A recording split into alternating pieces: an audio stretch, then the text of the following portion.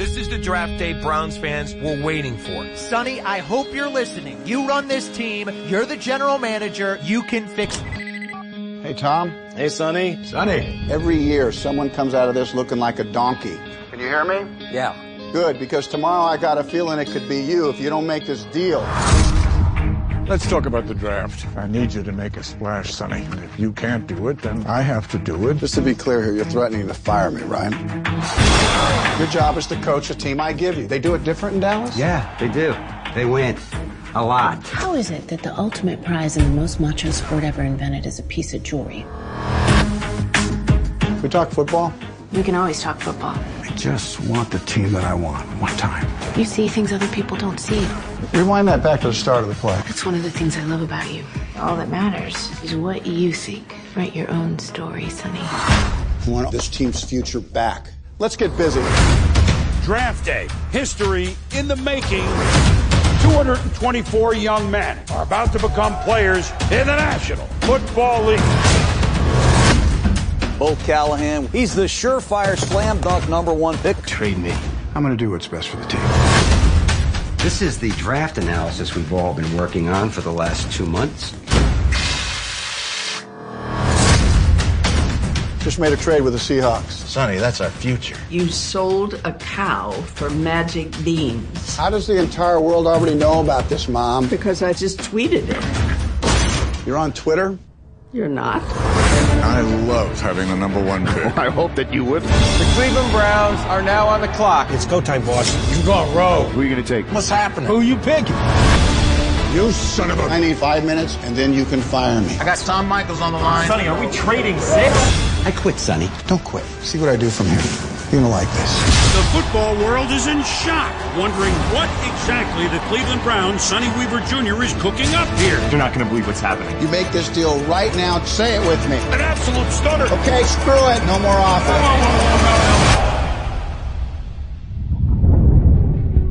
You're out of your mind. Yeah, I am. Haven't I proved that already? All right, let's get started. Gogs, go ahead. Do it, guys. Welcome to Movie the Podcast. That's right, Movie the Podcast. It Slower. is the final week. Yeah, do of the Terry Kevin Gross. the final week of Kevin Cost November. And we're here with the full cast of Movie the Podcast. We have TJ and Sean and Alec and, of course, me, Gogs. And we're going to talk about Ivan Reichman's seminal draft day movie, Draft Day. Yeah, when his name popped Starring up at Kevin the end, Costner. it was like Ivan Reichman? Yeah, right. they dragged him out of his crypt. So A weird. movie about the Cleveland Browns doing the unthinkable. Oh, wait, the very thinkable and just ruining their team for years and years to come. Yeah. Like this movie came out, this movie was a 2014 draft, right? They went, off the hype. I felt what bad for season? TJ immediately because the second line of the movie is them dunking on the Redskins at the time they were the Redskins for the R.G. Griffin trade.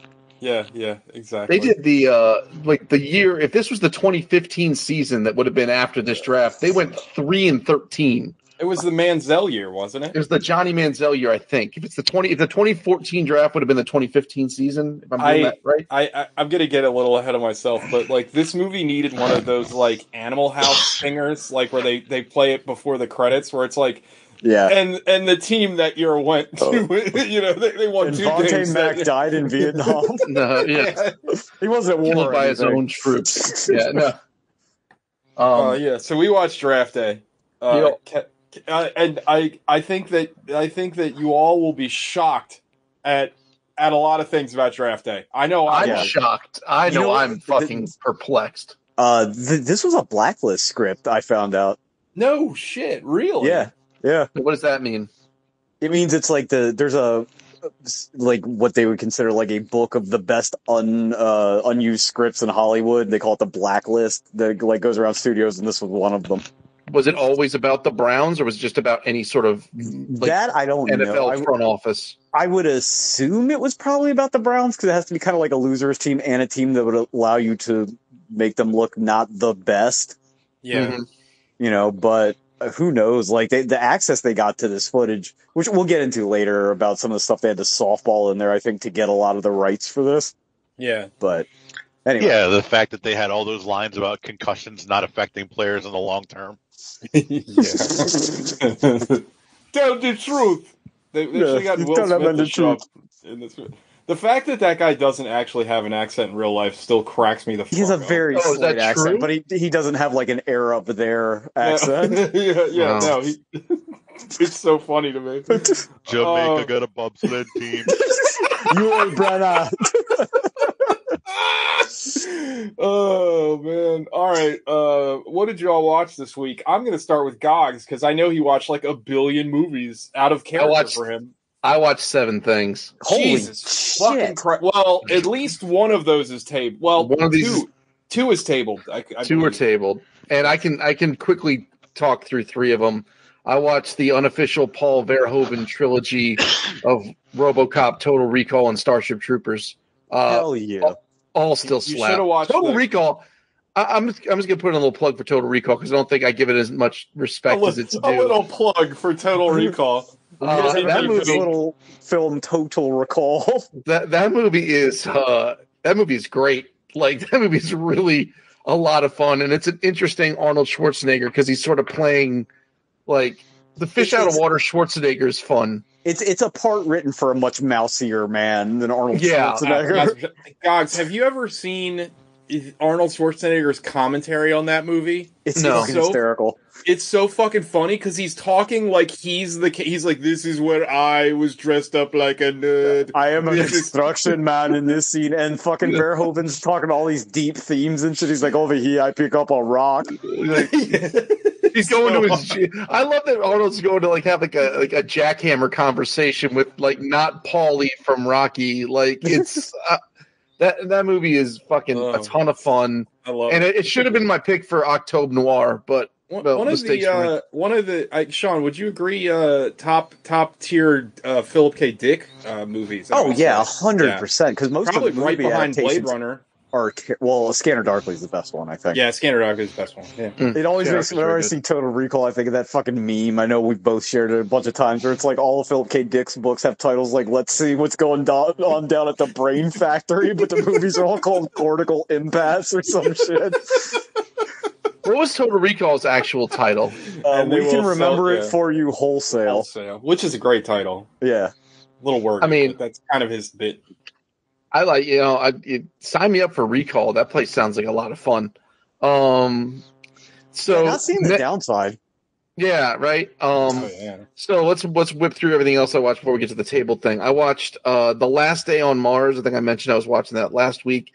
It's fine. It just turns into that movie Life with Life was okay. The Venom Life prequel. Was okay.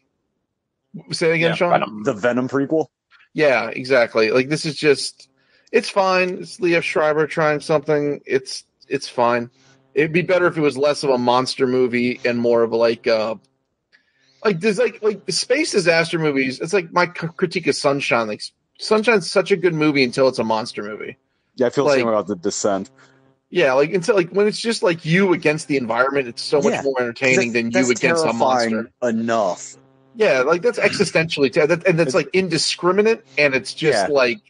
Yeah, it's like almost like without the pun, cosmic horror. It's like a universe that doesn't care about you. The monster is the hat on a hat. Right, right. So yeah, I saw that. Not bad, but I wouldn't recommend it. I saw Vivarium, which I actually liked quite a bit. Hell yeah. That's an interesting fucking film. It was not actually at all what I expected it to be.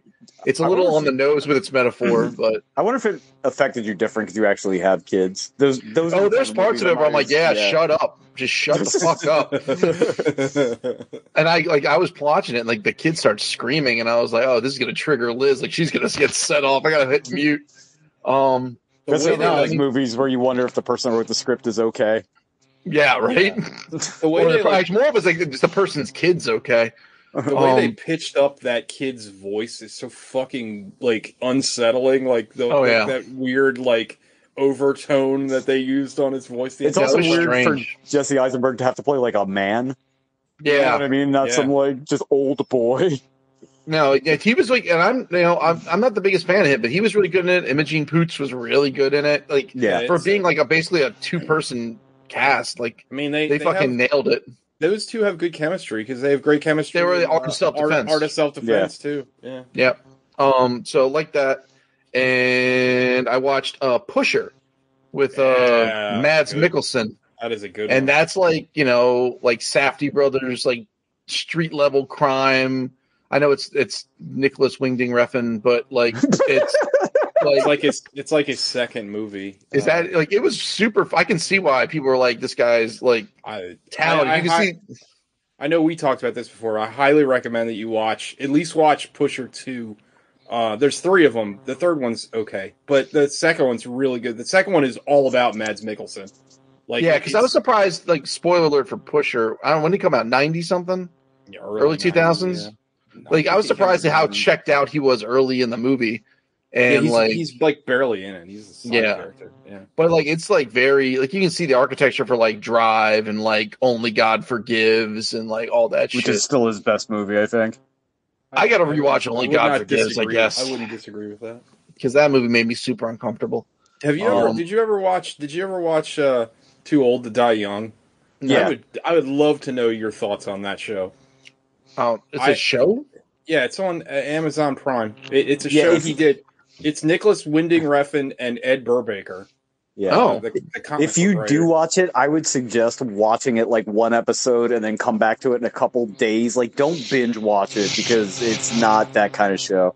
Yeah, I agree with Sean. It's actually a show that would have benefited from being released like a week at a time. Like serialize it and like actually have everyone wait for it to show up. It's a little like I'm not gonna like too fucking heavy or what? It's heavy and it's a little like unwieldy. It doesn't like, you know how I'm trying to think of something or like a Marvel show where it's released almost like a long ass movie, so the continuity just goes from one episode to the other without anything like really jarring. Mm-hmm. That's not this. Like the whole shit changes sometimes from episode to episode. Like, wait, what? What am I watching now? Okay. I really love it, but I will say the show isn't perfect. It has its problems, but like overall, I really liked it. I'll give it a look. And then the last thing I watched is Table, because I know TJ and Sean was the Venom. Let There Be Carnage. Assault on Precinct 13 for the first time, which I was shocked. Oh shit! I watched 8 things. I watched Assault on Precinct 13. I can't believe you've never seen that.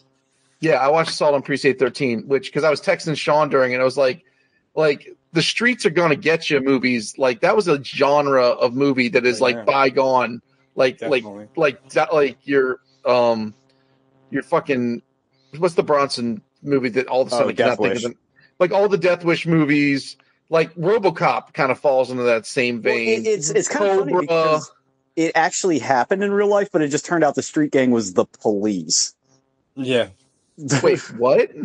With we're all going to be slaughtered by street gangs. Yeah. Oh, I thought you were saying that Assault on Precinct 13 actually happened and the police assaulted the precinct. So what did you think of it? I loved it. It was great. It's it's wild. What's his name? Napoleon whatever his name is, the main like inmate. McCallum. Yeah. He's great in it. He never really did much anything else after this. What's his name? Duke from Rocky fame. I didn't realize. Yeah. Like it's solid. Like it's also like classic. His John Carpenter soundtrack probably. It's real good. It's like it means all the same Carpenter. Like kind of notes. No, I loved it. I was like, I totally fucking forgot. I watched that. It was the first thing I watched. Well, it was funny that you mentioned Starship Troopers because when Gogs was texting me about like the idea of street gangs taking over the world was a big thing. Like I was telling him in the novel, The Starship Troopers, the reason America falls apart is because delinquent youth take over America because they outlawed spanking. I swear to God, that's the inciting incident of Starship Troopers. He's right. Yeah, I read it too. I haven't read that book in a long time. I need to reread that. Heinlein was on something on that book. I'll just say. I mean, did you know he was an actual registered socialist before that came out? And then we should do a whole show on him, just me and Heinlein is fascinating because he wrote Starship Troopers, was kind of horrified from what he wrote, and then wrote fucking Stranger from a Strange Land as like an apology for Starship Troopers. It'd be like if the same guy wrote the fucking Torah and the Satanic Verses. Like, it makes no sense. Yeah. Gog, so do you have any other holes in your John Carpenter filmography? Like, is there anything else you haven't seen? All right, I've seen Halloween. Have you seen Prince of Darkness? I've not seen Prince of Darkness. Have you seen In the Mouth of Madness? I've seen In the Mouth of Madness. I've seen The Fog. I've seen The Thing, Big Trouble in Little China. Escape from New York. I saw John Carpenter's Vampires. So bad. Wait, was it Vampires or was it Bats? Which one was Vampires? it? It was Vampires. Okay. With James Woods. Yeah, I'm trying to think. Yes. I show my penis twice. There's you saw Ghosts of Mars because we did that. I saw Ghosts of Mars. I'm trying to think if there's any. I gotta look. I have not seen. What was that first one? The Prince of Darkness. Nobody's seen that. That's the one everybody misses. Have you ever seen the Elvis TV movie with Kurt Russell that he made? I've never seen that. Have you seen it, Sean? No. Yeah, me neither. But no, that's all. Those are all of the. And the table movie is Venom. The table movie is Venom. Sean, you watched that too, right? That's the only thing I watched, and I'm glad. All right. So that. Oh wait, you didn't watch the Rocky IV, the new cut? Not yet. No, I was too busy watching Venom 3 different times. My God. Yeah. Well, then I guess Alec. I watched 6 things. Damn. Oh my God, we're killing it. Let's go. Let's go. We'll start with one I only watched half of because it turns out I don't like it. Uh-oh. I used to like it. I don't like it anymore. Was it RoboCop?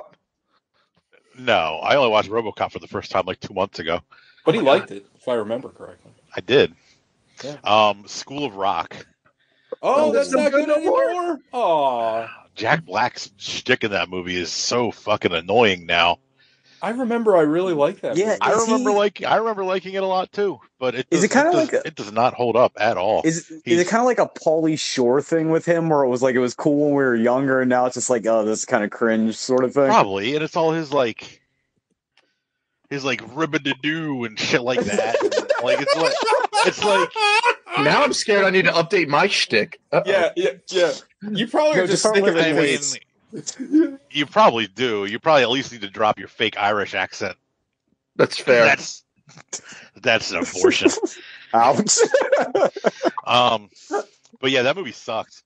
I didn't even finish it. Like I finish everything. Like I finish like every movie. I don't give up on movies usually, but it sucks.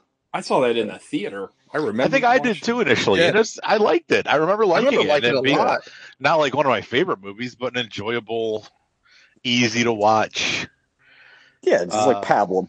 Yeah, but it's just it's not good. So do you think the Legend of the Rent was too hardcore?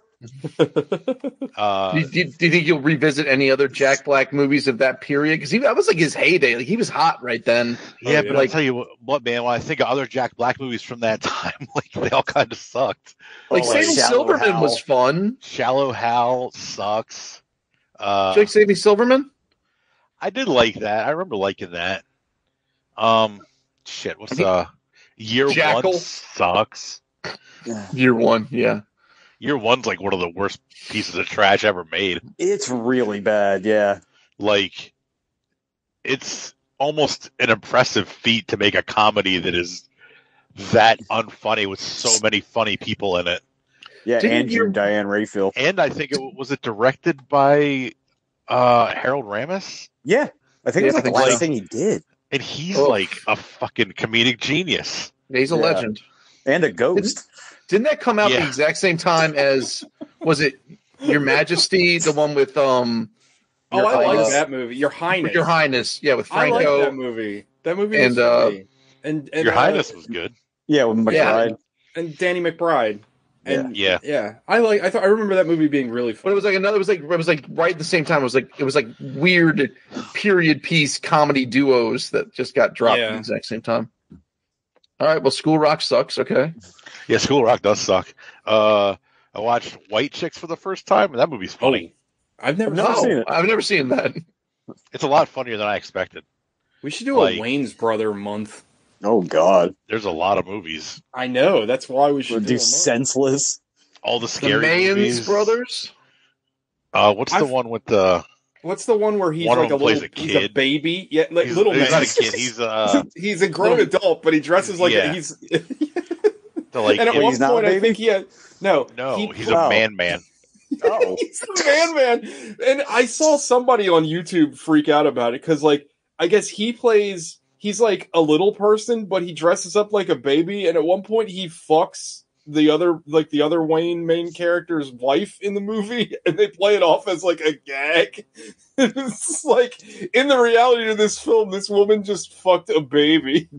We could watch like Don't Be a Menace. We could watch The Last Boy Scout. We watch a lot of good stuff. Only the trash. Some scary movies. Yeah, like we're watching the crap Wayne's movie. Not Don't Be a Menace. And I didn't realize he was supposed to be a midget. I thought he was a baby with a whole head. You thought he was like a boss baby. Yeah, exactly. No, he's a midget, man. So White Chicks is funny. White Chicks what if it was funny. like Fred Williamson's boss blank baby? Oh my god! Like, I'd watch that. Wait, isn't that the same plot as like we didn't review that fucking movie?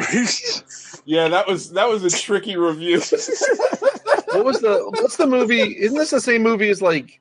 Was it The Orphanage? What's the one or the adopted where the little girl is really an old woman and she's pretending to be a lady the whole time? It was called Orphan. It was not Orphan. It was really bad. It was not a comedy, I don't think. Well, I mean, Damon Wayans' Orphan would be good. I watched Rush Hour. Hell yeah. That movie's a fucking blast. Did you? Oh my god, it's so fun. Have you ever seen the deleted scenes? I saw some of like the in the outtakes? credits they have some of the outtakes. Oh yeah. Like that movie's a fucking blast. I want to watch the other two again now. But like I see that and I'm like, Brett Ratner can make a movie. Like, how did he butt fuck so many movies so badly? I mean, when he could do it. Well, didn't we all kind of like the X-Men 3 when we rewatched it? Like, or at least I thought we did. Yeah, we did. But hasn't he done other stuff that we were like, what the fuck? Like, I don't remember specifics, but like, Rush Hour is a fucking blast, and like, what's his name? Jackie Chan and Chris Tucker have such good chemistry. Yeah. And Jackie Chan's like, this was in his like heyday of coming to America. Because I think it came out like 98 or 99. It might have been one of his first movies of that like rash of Jackie Chan movies. Yeah, like that. And was it Shanghai Nights or whatever? Yeah. Shanghai Nights, yeah. I have a confession. I've never seen. I really want to watch that again too because I remember enjoying that when I was younger. But Rush Hour was a fucking blast, man. It's really funny, and I was surprised. I've never seen Rush Hour. A lot of racist Asian jokes. You get to hear Jackie Chan say the N-word. Yeah. Hell yeah. Which is to like a bartender or something, right? Does he know what's up? Then he perceives, Oh, but he doesn't understand that it's a slur, and the bartender goes to hit him, and then Jackie Chan beats the fuck out of everybody in the bar. It's not hard R though, right? Like I don't think so. Well, yeah. Everything in that accent is a hard R. Like that's not his fault. Well, they can't pronounce the R. Just finished watching, in my opinion, Will Ferrell's best movie. Me and my wife were debating it for a few minutes. Talladega Nights. I love that movie.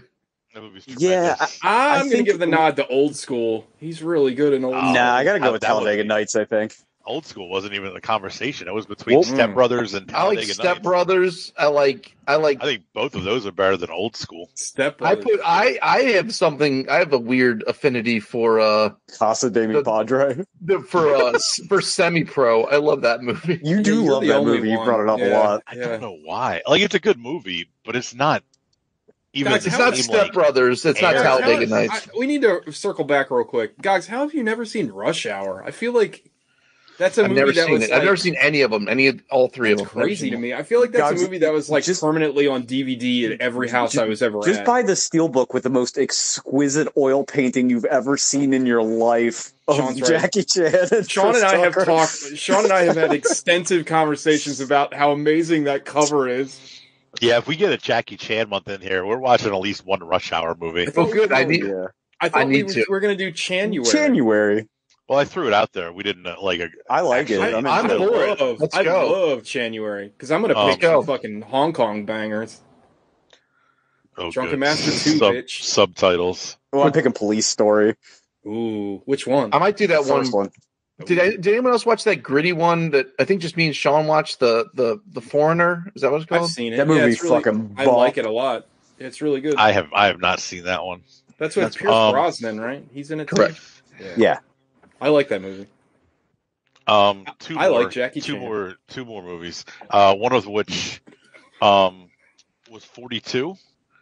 Oh, the Jackie Robinson. Jackie I've Robinson never seen movie. that. Is it good? It's really good. My Who's in that? Chadwick Boseman. Oh, Jackie Robinson. It's Chadwick. It's like those Boseman. real old school biopics where everybody played themselves. Chadwick Boseman and Harrison Ford plays Branch Rickey. No shit. I didn't know Harrison Ford was in the movie. Yeah, and honestly, my biggest complaint is there's too much of Harrison Ford in it. Like, I like Harrison Ford, and he's good in the role, but the movie is... Is it a white savior movie, kind of? Yeah. Yeah. It's way too much with him and the white savior, where it should have been a lot more following Jackie and, like, his struggles and the shit that he dealt with. But, like, some of those things, I was reading on, like, Wikipedia and some other sites, like, man, that guy went through some shit. Oh, yeah. Like, not just off the field, like, on the field, too. Like, and World War II. I can imagine. Yeah. Like, it is crazy the shit people were doing to him, like, in front of crowds, like, on the field with everybody there. Like, it is absolutely bonkers. Alec, you have a fantastic memory. What was the HBO Negro Leagues movie? Was it called Soul of the Game with Delroy Lindo as Satchel Paige? Does that ring a bell to you at all? I vaguely remember something like that.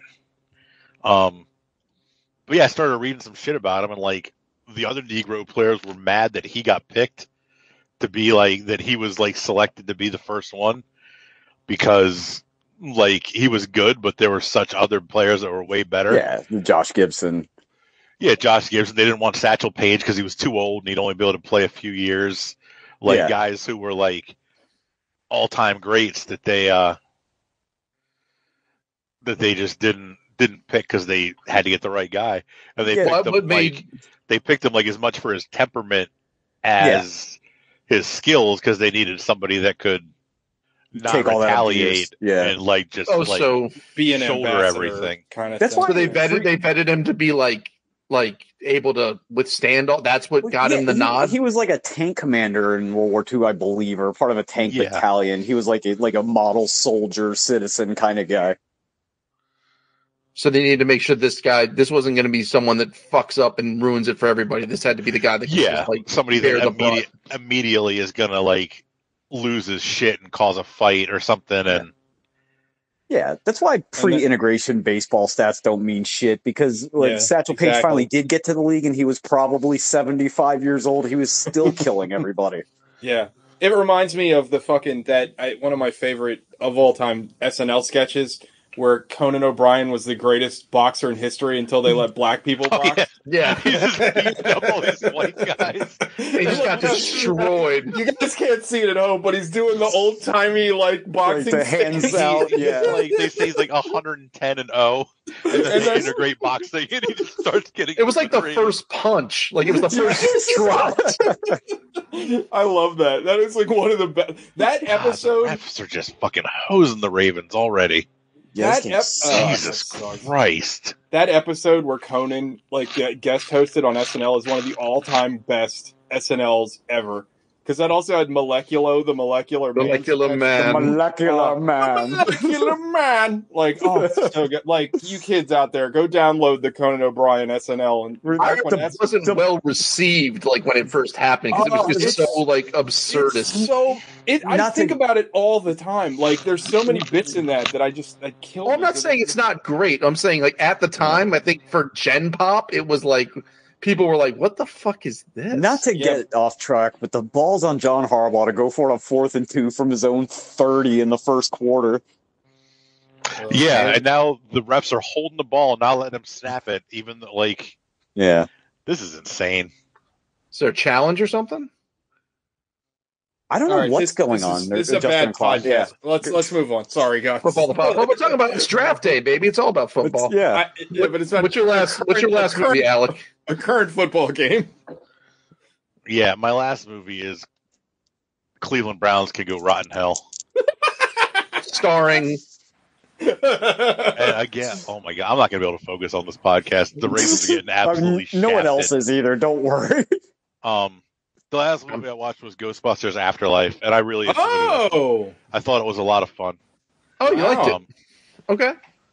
If anything, my only complaint about it is that they brought the old Ghostbusters back at the end for like nostalgia purposes. But I thought it was a fun, enjoyable movie. Oh, I think they're it's not in it the whole time. Okay, no, good.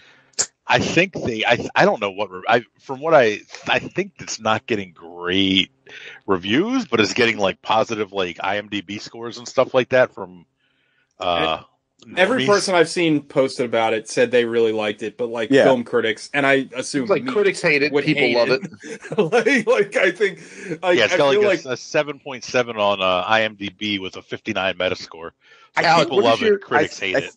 I think the critics backed themselves into a corner with the last movie because now it's like, well, now we can't like this movie because it makes us look bad if we didn't like the last movie. I think there's a lot of like weird jock. This franchise has become like weirdly political for a dumb movie about ghost exterminators. It shouldn't even be a franchise, but that's just my opinion. Alec, what's your opinion of the original Ghostbusters? Do you like a movie you really, really like? It's something that I think is excellent and like a great movie. I didn't have as much of an affinity for it when I was younger. Like, I didn't watch it when it first came out, but maybe like in the 90s. Or maybe, I think when the second one came out is when I became like acquainted with the first one. Vigo. Yeah, this, and like for a long time, like I would have said the second one is was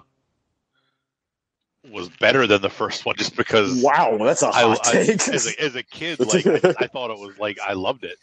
Because of the Nintendo controller? I don't know, maybe. But like the song from, I think we talked about it when I watched it like a few years ago. Was it Lift Me Up? Your love's lifting me higher. Yeah. I could recite that whole song for years just because of watching that movie over and over. I'll defend Ghostbusters 2 to the end. I think Ghostbusters 1 is superior, but I like Ghostbusters 2. It's not nearly as good as the first one, but it's not a bad movie. I think it's god awful. I hate Ghostbusters 2. That's why when they release. Go ahead. I'm sorry. I was going to say I enjoyed Afterlife a lot. I thought it was a good time. It hit like enough nostalgia beats, but also gave like all the new people something else to do. The one kid is a podcaster, and his name is Podcast. And I was like, one of us should just change our name to Podcast. The Podcast. Yeah. How about Gogs change his names to Pods? But it's fun. Like I don't know. I don't honestly. I don't know you go to the theater to watch that, Alec? Sorry. Yes, we went to the theater in East Point. East Point. Does that East Dundalk Mall? over by like Dundalk and like. Oh, when we saw Spider-Man. You and I went and saw a movie there once, Alec, didn't we? Isn't that the theater we? No. You and I saw Into the Spider-Verse there, I think.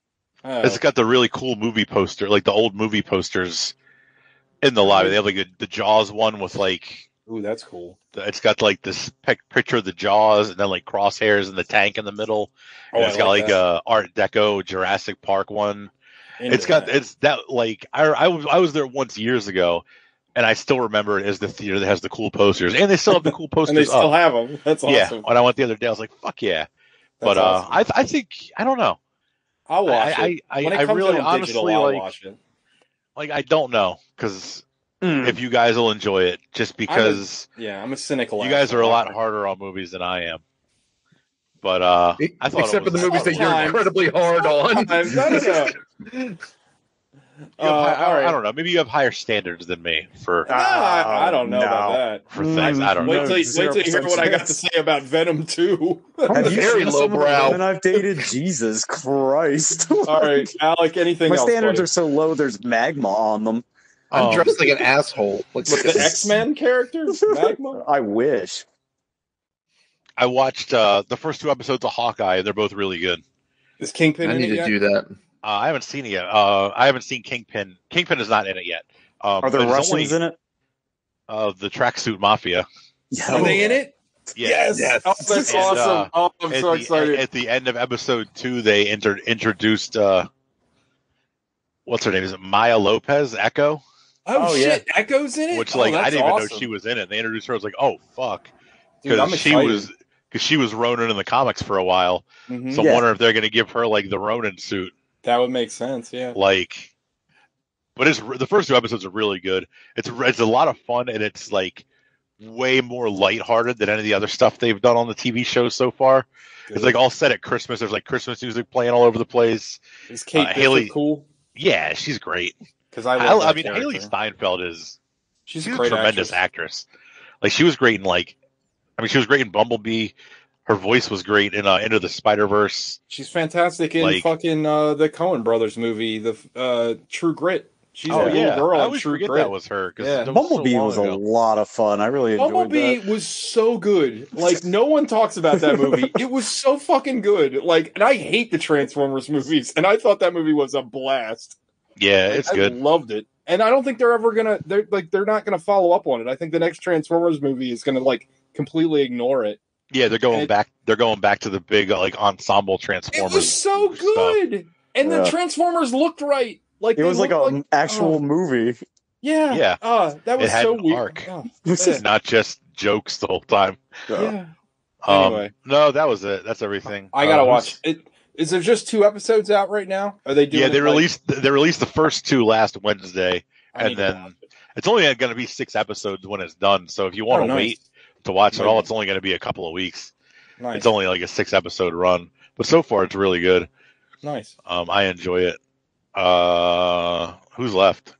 TJ me and Sean. Oh yeah, but Sean's thing is tabled, so just me. Yeah. Okay. I watched 2 things. 2 things? Thank you. One is tabled, and I'm not going to spoil anything, but I watched Edgar Wright's Last Night in Soho. No. And I didn't like it. I didn't like it at all. It's the most frustrating. Again, I am not spoiling this movie because I'm sure all 3 of you are going to want to watch it, so I'm not going to spoil anything about it, storyline wise. But it's the most frustrating kind of bad movie for me because the acting is great. The set pieces are great. The direction is great. There's so many things about the movie that it has going for it, but the script is just dog shit. And there's a point in this movie where I'm like, oh, this movie is just retarded. Like, it's so, Edgar Wright has written some of the, all his movies are very cleverly written and very tight scripts that come up with, clever little, things that kind of subvert your expectations and you know what I mean? There's examples in all of his films. Without spoiling, is he too far outside his lane? Is that the problem? That is half of the problem, yes. Okay. So this movie is very clearly trying to be a tribute to, I always say it wrong, Giallo films. The Italian, yeah. And you can tell the use of color and the cuts and the editing. The problem is that those movies never had fucking ghosts in them, and he's so reliant on these fucking ghosts, and the effect is so cheesy, it just kills me. But that's not the worst thing about the movie. Again, I won't tell you what it is, but you all will know when you see it. Again, I'm trying to be as vague as possible, but I hate fucking movies where there's a big twist. And literally it could have been resolved by characters asking what the other character's name was. And it's wait a minute, that guy wasn't this guy? No, that's Steve. I mean, you could have just asked the fucking guy what his name was, but nah. It's just dumb. By the end of the movie, it's so fucking dumb.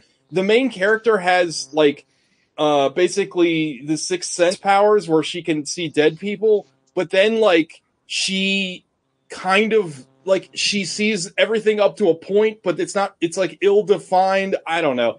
This is such a frustrating movie because the half that I watched made it sound like she was quantum leaping a little bit. I guess I don't know. The first half I watched. I need to watch the second half. The first half I was into. But she sees her mom. What is that? And that's is it a movie that can be saved in an edit, or does the whole script just need to be blown up? You could save it in an edit because you could just cut out the last 25 minutes of the movie. It's so frustrating because I thought that what's her name, Mackenzie David? No, it's Josephine Mackenzie. Josephine Mackenzie. I don't think that's her name, but the girl from Jojo Rabbit and from Old that we liked, Mackenzie something. She's really good in the movie. Wait, we liked her in Old? I mean, she was in Old. I don't think we liked her in Old. Thomasin McKenzie. Thomasin McKenzie. I think she's a great actress. She's good in the movie. Her performance is really good, I think. Anya Taylor-Joy, of course, is great. And how is Matt Smith? Because everything I see him in, I just can't stand him in outside of Doctor Who. Well, I really don't even like him that much in Doctor Who. He's my least favorite Doctor. Hot take. I know people love him, but David Tennant, fuck yeah. But I like the guy with the leather jacket and the shaved head. Which one was he? Eccleston. He's great. Chris Eccleston. Nobody likes Eccleston, but that season is really good. And it's the only bit of the show I've watched. So I will fucking die on that hill. The Eccleston season is really good, and it had to be because that was like the reboot season. Yeah, I really like that season, and I like Eccleston a lot. But anyway. No, Matt Smith, Alec, is really good in the movie. He plays like a scumbag, but he's good in the movie. Like, everyone is good in the movie. It's just the script is so fucking dumb. And I really wish that y'all would see it so I could talk more about it, because I almost did like my own little video about it because I was so frustrated with it. But yeah, it pains me to say it. Like, I love Edgar Wright. Like, I legit love Edgar Wright.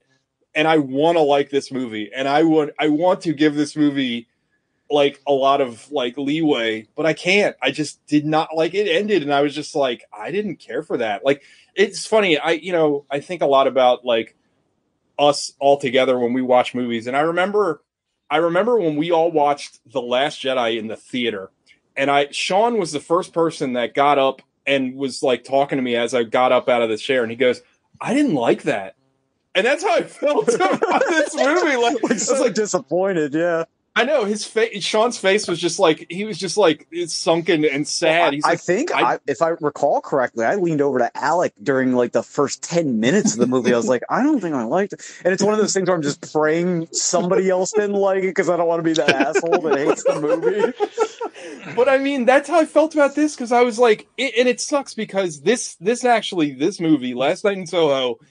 It defies the 20-minute rule, because the movie is really interesting. Like, about halfway through, it's like really good. Actually, more than halfway through, it's like interesting. It's doing stuff, and I'm like, where is this going? And then when it gets to where it's going, you're like, oh, okay. Speaking of dog shit scripts, I know you saw it, but Alec or Gogs, did you see that Red Notice is the #1 most watched movie in the history of Netflix?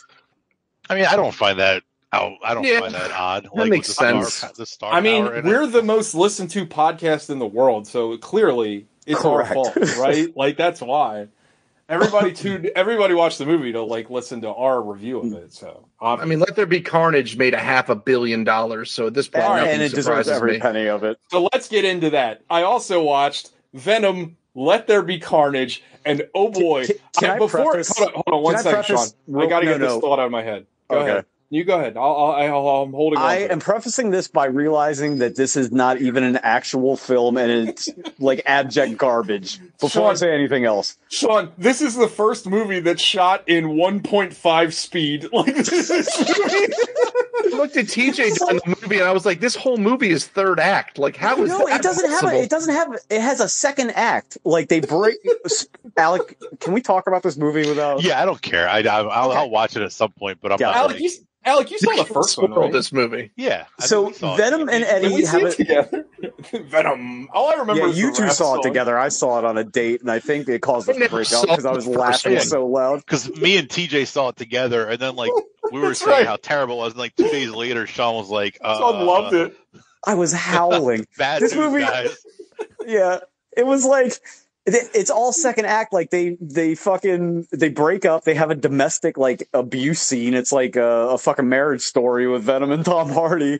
And then they meet the villain. And like in most movies, like the end of the second act, they have their kind of like meet and fight.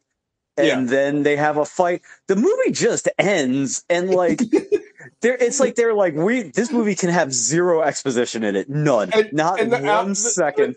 The and one like, guy we gotta have exposition. Well, the one guy from Snatch turns to a vampire or something for no reason, and it's like, well, we gotta have some exposition. It's all right, but I'm gonna draw a cartoon over top of it while you're doing it because I can't sit through people talking for more than 2 seconds. So Woody Harrelson's telling his backstory, and like it looks like what's that guy's name? Johann Vasquez, the guy that made like Invader Zim and Johnny the Homicidal Maniac. It looks like the cover from every Korn album. Like it's just like the movie is fucking insane. First of all, the Venom voice now sounds like Killface. And like, dude, here's the problem. I don't have any. I didn't see the first one, so my only frame of references is just you doing the Venom voice. Like, and it's pretty good. Yeah, it's pretty good. John is the best. Like, it's the. I hope this franchise goes on forever because I hope it's like they make like Venom goes to college. I hope it turns into like an Ernest series because like I have not been so entertained in my entire life. Street. Hell yeah! It was just like it's like, hey, you know how the only thing I'll say bad about this movie is that like it's intentionally stupid, which I appreciate that Andy Serkis is like, oh, this movie's dumb as fuck. But like the first one is unintentionally stupid, what makes it somewhat funnier. Yeah. But like it's like I do love because I fucking hate the 90s in comics, like the Todd McFarlane era, although I still kind of enjoy his pencils. But the fact that Carnage, like again, this is a heavy spoiler, so if you care about this movie at all, skip to the part where we're not talking about it. You can't spoil this movie. It's impossible. So Gosh, what are you punching at? Sorry. Don't worry about it. Carnage is like, he's like, all I wanted you to do was be my friend. And he's like, yeah, you know, Carnage. And then Venom goes, fuck this guy. Yeah. Like, where did that come from? I looked at TJ when he said that. I go, what the fuck is in tears. Venom slaps Eddie like fucking Tim Meadows used to do his like Turner on Weekend Update and like is apologizing to Kevin Nealon. Yeah. Like, oh, Eddie, I'm sorry. I didn't mean.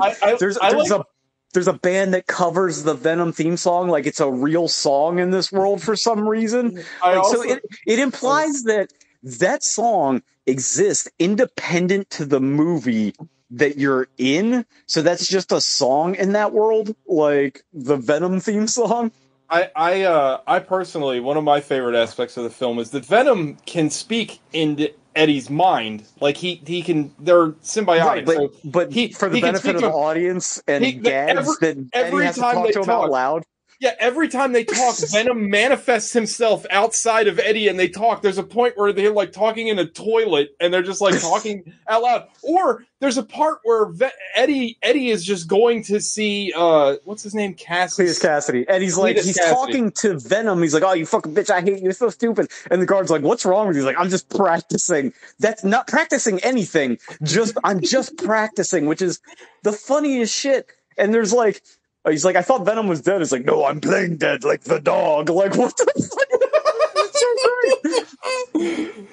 Venom gets separated from Eddie and he's bouncing around. He ends up at this like weird costume rave because it's at Halloween / And then he basically comes out like it's just one big analogy. Yeah, what was that about? Right. But it's like they're like, oh, cool costume, but this thing's still 9 feet tall.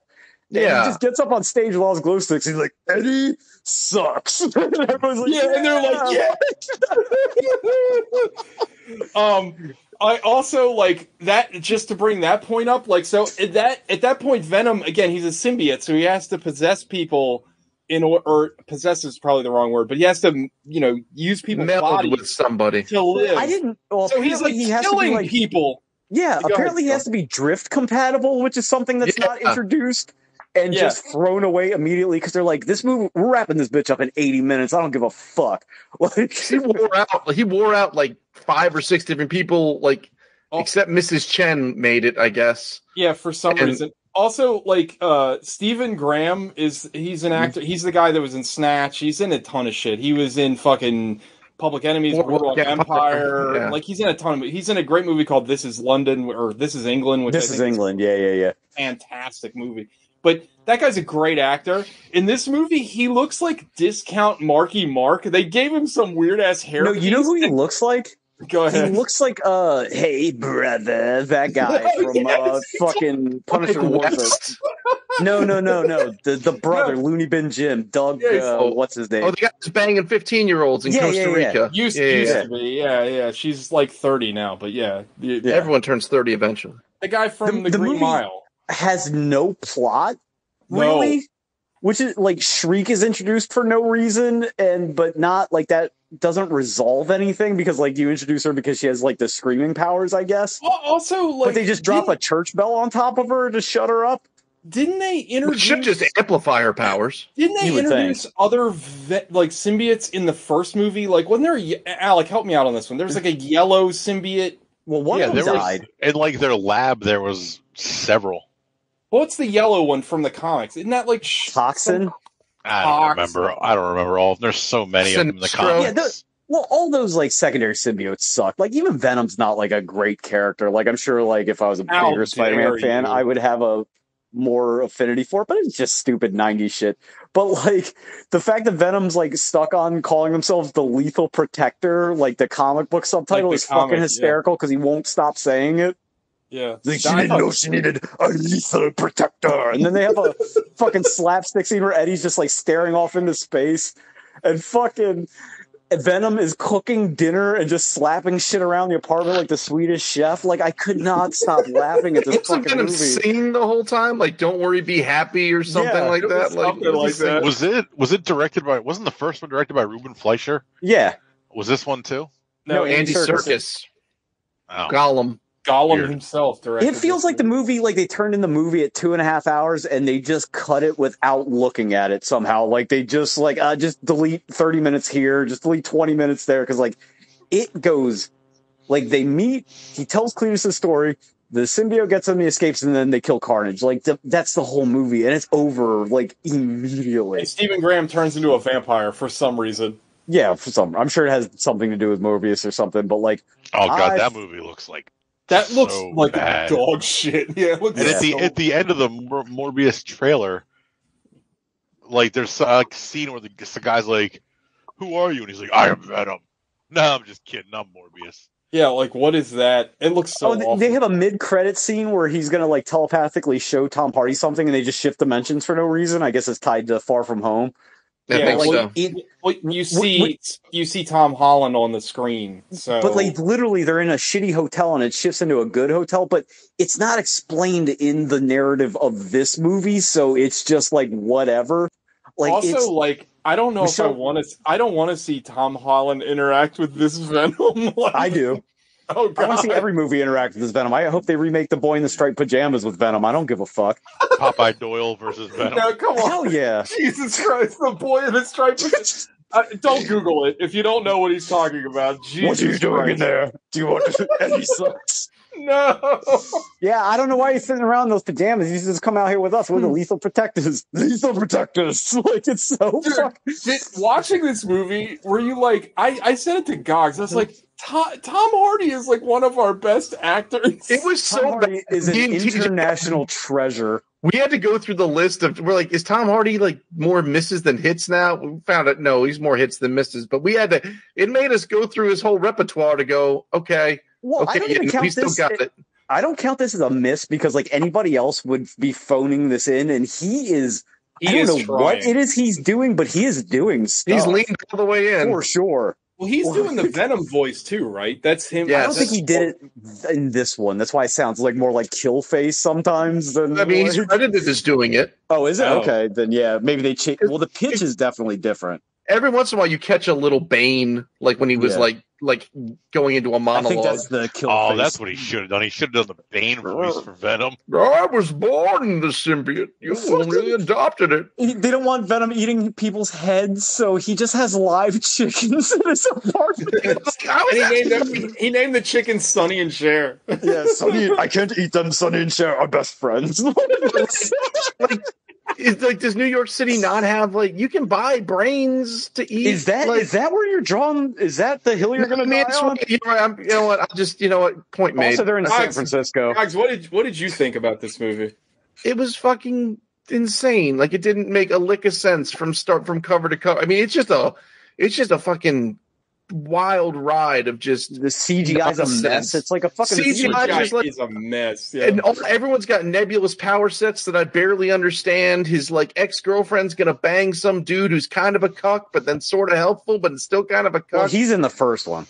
I guess. Like, he is for sure. He's the doctor. That wasn't a question. I wasn't putting it out there for the crowd. No, he was the doctor that when they find the alien symbiote crawling all over him, he goes, "Huh, that's weird." And then they let him go. Oh yeah, I forgot. And then they're in the. He's like, "Oh, Dan sucks." The guy's name is Dan. He's like, "I hate Dan. Tell Dan he sucks." I'm just kidding. I love Dan. Do they put the googly eyes on him in this one? No googly. I'm surprised they didn't, because like Andy Serkis is aware that this movie is terrible. Like he knows. But it's just crazy that they turn this in and they're like, yeah, we'll give you $180 million for this fucking like. But it made like $1 billion. $485 million. Yeah, it's doing great. Well deserved. It's doing just fine. It is not boring. I said it is not boring. It is confusing. It's not even confusing. It's not even confusing. It's not confusing. Dumb. Well, it's too stupid to be confusing, but like if it had a plot, it would be confusing. It would confuse itself if it tried to have a plot. Yeah. I said this analog, but I think it is a refreshing take that Venom Let There Be Carnage rekindled Sean's love for the movies. Like, who would have saw that coming? I think I texted it, but it's like some kind of like Dadaist anti-art installation. Like it's like whoever made this also hates movies, and I'm going to just like I'm taking Sony superhero movies to strange new places. All right, let's get into our feature presentation. TJ, did you enjoy watching the movie? Not did you like the movie, but did you have fun watching it? Yeah, I loved it. No, it was hilarious. I thought it was great. I liked this one way more than the first one because, like, it was so fucking. I mean, it's like we all just said. It's so fucking stupid.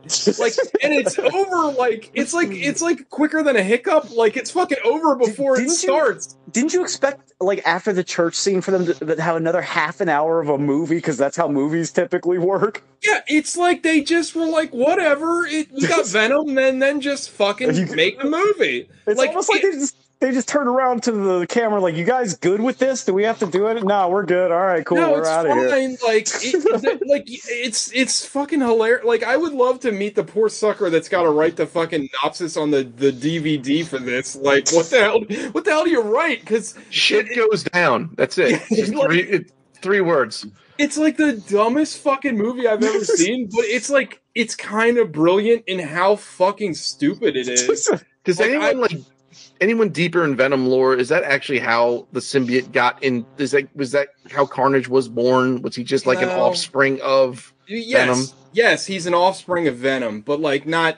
He didn't like Cletus didn't bite Eddie to get his blood or whatever. Yeah, but like I don't know, Alex, you can probably help me with this. But like I know that. Like the story is that Venom gave birth to Carnage somehow, but when Venom and Eddie broke out of prison at one point, Cletus was his cellmate, and like a piece of Carnage was somehow left in the cell and it bonded to Cletus. There you go. Oh, you missed a great Woody Harrelson line. Well, he's also a lot of fun in this. Where after he fights Eddie, he turns to the warden or whoever and goes, "Hey man, I've drank a lot of blood, and this isn't regular blood." Also, there is they cast a young Woody Harrelson in the movie, but they choose to dub over his voice with old Woody Harrelson's voice, which is did you catch the fucking I hope is intentional reference to 3 Billboards where he's doing the voiceover of the letter? Holy shit! No, but it's now that you mention it, like it's now that you mention it, yeah, Jesus Christ! And try being sensitive and being nice to people. No one will think you're gay. It's a fucking great movie, though. It's so fucking stupid. Like, if you want something different, watch Venom: Let There Be Carnage. It is more different than you'll ever know. Like, I there's so many just like what Like, the whole time, you're just like, wait, what? What? Huh?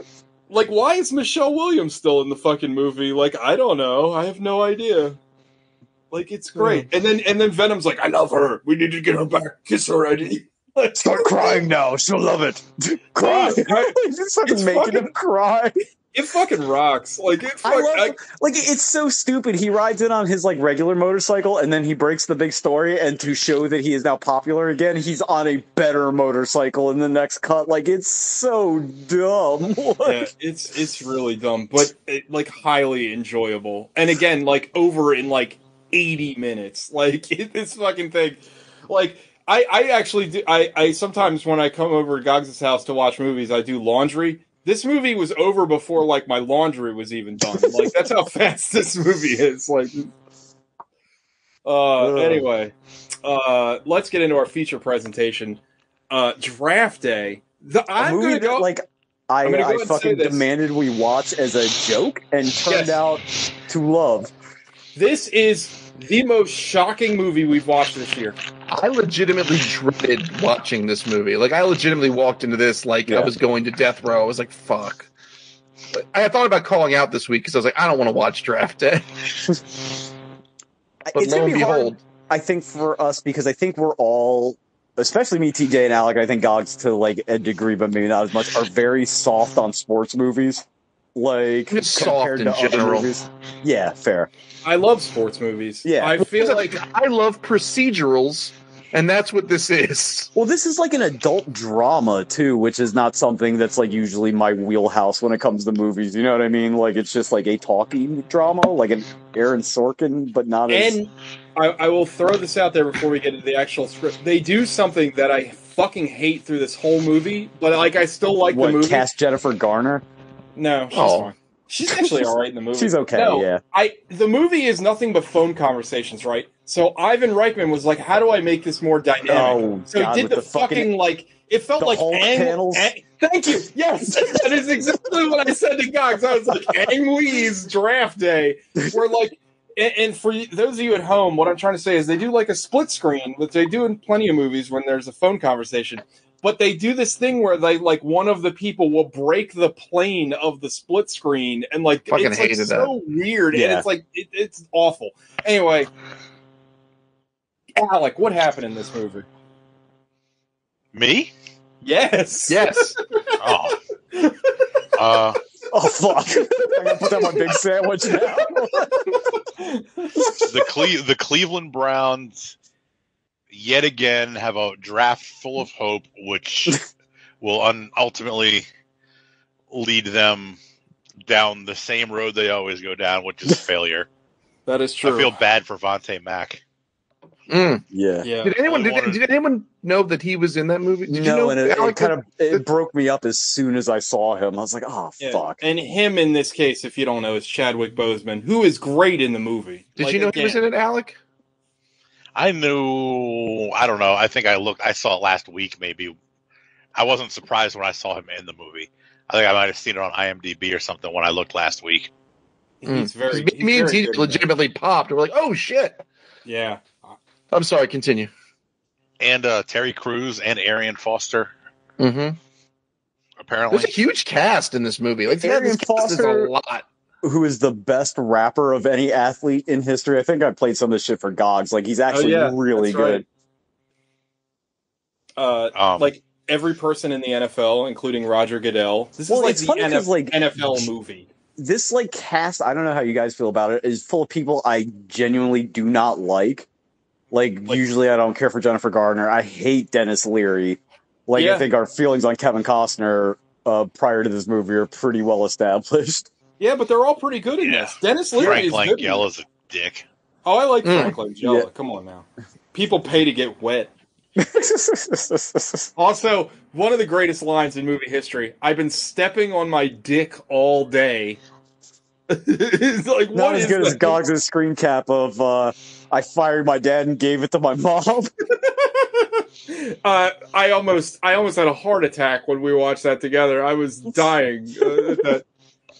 All right. I'm sorry, Alec. Go ahead. Sorry. All right. So, I believe it opens up with just a montage of the Cleveland Browns or some bullshit about their storied history, and then we zero in on Kevin Costner and his soon-to-be baby mama. She decides to tell him like 3 days after his dad died on draft day of the NFL, like his biggest day of the year, that she's pregnant.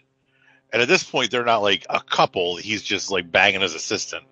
No, because if you were watching the movie before she starts talking, you would assume she is his daughter. Correct. Yeah. And everyone will always assume that for the rest of their relationship. It turns out she's just the Cleveland Browns capologist. God's looked this up. She was 17 years younger than him. Yeah, she still is. Yeah, it's like it's creepy. Like when later on in the movie, when what's her name? Ellen Burstyn, is that her name? Burstyn. Yeah, Burstyn. When she's introduced as Kevin Costner's mom, her as a love interest would make more sense to me than Jennifer. Yeah, even Garner. Rosanna Arquette, it's like maybe, yeah.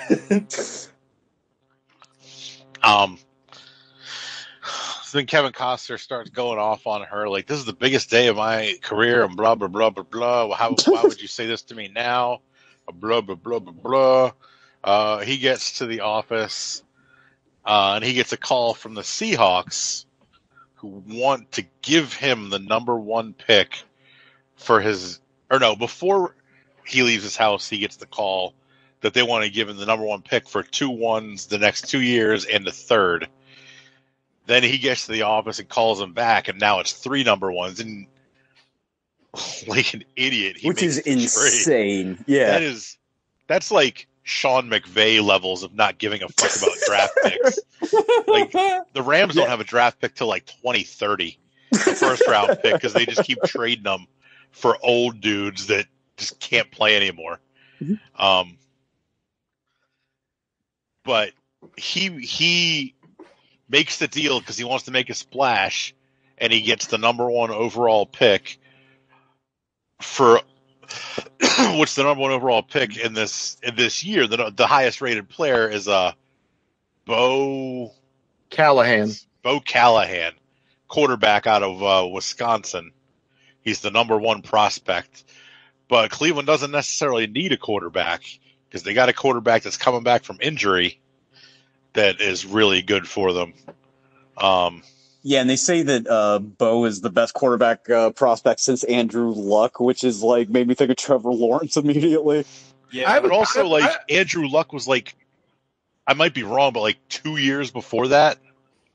Yeah, it wasn't like it's not like when people used to say, "Oh, the best prospect since Elway," which is like 25, 30 years ago. Andrew Luck was drafted like 2012, like 2 years before this movie took place. I have a question. Did they ever establish because they said this is Kevin Costner's like 2nd draft, right? Did they ever say what he did before that? He was an assistant GM in San Francisco, I think. There, because when he's talking about, I drafted you, and he's like, no, you didn't. Your dad did. He's like, I was in San Francisco, but I called my dad. He had never even heard of you. Okay. I think they're supposed to be like the Shanahans almost. Ugh. Yuck. Yeah. No thanks. I gotta pee. Keep going. So Sonny Weaver makes the trade, gets the 1st overall pick for his number 7 pick, and then his 1st round picks the next 2 years, which is fucking like insane. Yeah. Because if you know anything about the NFL draft and draft capital and stuff like that, like a 1st round pick would probably go for maybe 2 ones or a 1 and a couple of 2s. Like, I don't know. Yeah, because I think they referenced the RG3 trade, and I don't think that wasn't 3 ones, right? It was like 2 ones and like other picks. Yeah. But he doesn't want to do it. He gets pressured into it by his vampire boss, Frank Langella. Yeah, he wants linebacker from Ohio State, Vontae Mack. Like, that's who he wants at 7. Correct. So, sorry, turnover. No, shit. Okay. No, a good one. Oh, good. Oh, shit. Oh, shit. Yeah. Yeah, and then Frank Langella's thrilled that he made the trade to get the quarterback, even though they don't really need one. Dennis Leary's pissed he made the trade because Dennis Leary wants to keep his quarterback, and he wants a stud running back who can do everything. Which that's how really, his offense runs. Yeah, and it really kind of dates the movie because, like, besides the Giants, who's used a first-round pick on a running back in the last, 10 years? Yeah. Like, there's maybe one a year now. Yeah. Where 10 years ago it was like half the first round was running backs. But you can get those guys anywhere now. Yeah. So then there's a lot of drama between Sonny Weaver and Dennis Leary. I forget the coach's name, about who to take with the number 1 pick overall now. Because Penn, I think. I'm sorry? I think the coach's name was, Leary's name is Penn, Coach Penn. Yeah, it doesn't really matter. He's a coach. He's a coach who came in from the Cowboys after winning a Super Bowl with the Cowboys. So clearly, he's like a fictional movie. They implied that he's like Barry Switzer, a guy that came in on the tail end of a dynasty, won a championship, and then ran it into the ground. Yeah. I thought that he might be like a Gruden too, because he did similar things. Yeah, you know what I mean. Like he won a championship with somebody else's team, and then never really did much after. Yeah, and I thought it was the look of how he looked. He's in the movie.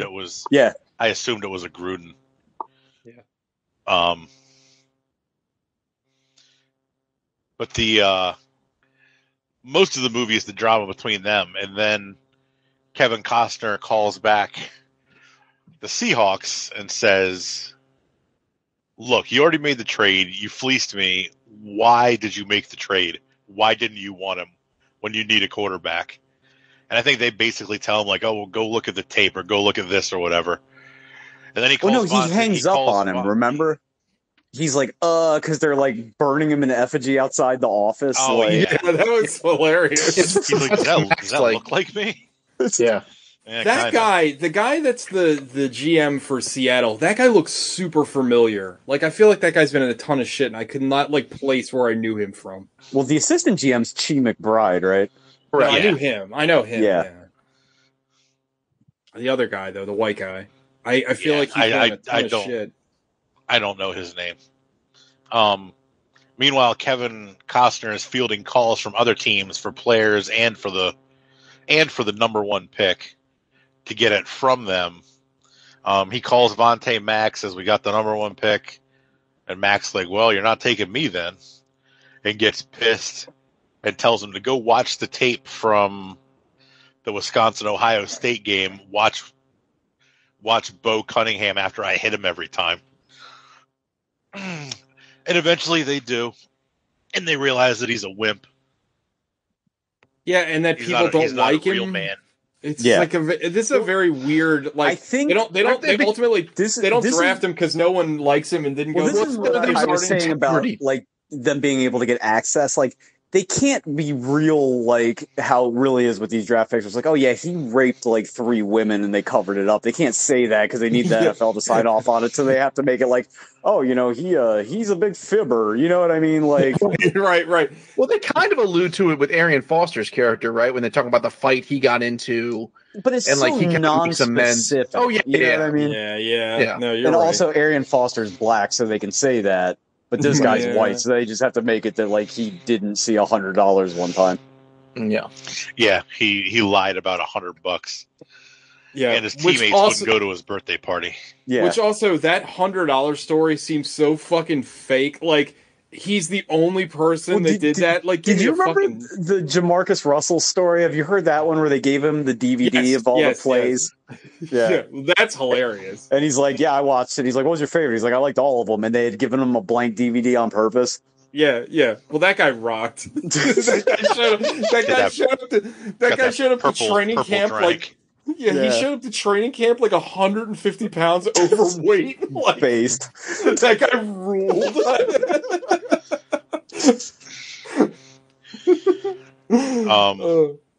Sonny gets a call from the Bills inquiring about the number 1 pick, and they want to give him their one plus a couple of players. Yeah, the first Hispanic running back in NFL history. The guy's name was Javier Rodrigo or some shit. Yeah, and so Sonny pulls the coach aside and rips him a new asshole for going behind his back, trying to influence other teams to make trades with him. Like really, for the most part, this movie didn't really engage me until the actual draft started. Like I was kind of bored with a lot of it until the actual draft night started and like the deals behind the scenes and all that shit started going on. Yeah, that was fun. We get to the actual draft and he takes he keeps the number 1 pick and he takes Vontae Mack, Chadwick Boseman's character. And Frank Langella flies back to execute him. He does. Yeah. Frank Langella flies back. Guys, please, yeah. He flies back from New York City to Cleveland before the 5th pick is made in the draft. Like he does it in a matter of like he leaves downtown New York, goes to an airport in New Jersey, presumably unless he lands on the practice field named after Kevin Costner's dead dad. He fucking gets and he teleports there in like less than 35 minutes. What you didn't know that Frank Langella hired Nightcrawler. I was gonna say he's also Frank Langella, some kind of time lord because he's dressed like Morpheus the whole time and like yeah. Like I feel like he's like the lord of a drug cartel that happened to buy a football team because like his business is not explained at all, which I guess he's is fine. a water park tycoon. He owns that's right, water parks, yeah. But that's got to be a front, right? Look how he's dressed. Yeah, the drip don't quit. That shit is hilarious that he gets there so fast. Like, that shit was like, what? Wait, I don't know, man. Do you ever watch the NFL draft? That first round, like, each pick takes, like, forever. Yeah, I was talking about this with Gogs. I love football. You all know that I love football. I spent the whole day today watching football. And my team's not even playing until tomorrow. Some of us are watching it right now. I'm actually watching it on my phone. Yeah. But, I never watch the draft. I find the draft insanely boring. I don't follow college football, so like I don't know any of these players. And Can you imagine being one of the lunatics that watches the combine? Oh my god. I was at a bar one time and they had it on and I was like, am I like in hell? What is this? Like I asked them to turn dudes exercise. Yeah, and it's like I said this to guys while we were watching it, but like people go to the draft like live. They have like tickets to go to the like so they what can the scream. So they can boo. Yeah. I always think about what was that fucking psycho's name? He was like his name was like Pussy Eater 420 or something. He was a big Eagles fan. Oh, the fucking pedophile guy? Yeah, you know what I'm talking about. Yeah, Sean. Eat That Pussy 345, I believe the guy's name is. So, like, there's a video of him freaking out that they drafted Jalen Hurts. He's like, this is the worst thing the Eagles have ever done. Like, all that shit. It's like, wasn't he like a 3rd round pick? Yeah, he's like, he's all right. He didn't even go in the first. They lost to the Giants today. That was funny. But, anyway, the draft bores me to tears. I can't imagine watching the draft. And I love football. You know, when Washington signed RG3, I heard about it the next day. Well, it's just like watching a bunch of like meek young men get hired. Like it's not that exciting, but like I will say, in the video game, when you're playing franchise mode, the draft is fun. Yeah, like I ended up watching the draft when Geno Smith kept falling from grace, and every time they cut back to him, like at his table, they referenced that in this movie specifically. Like that's the only draft I've ever watched. I remember when Brady Quinn was like the hot lick, and he kept getting every time they cut to him, like at every pick. Mel Kiper. It was so fucking funny. Well, they were right. Yeah, I mean, you can watch an hour of Mel Kiper's like terrible draft takes. How that guy's become like a multi-millionaire, I'll never figure out.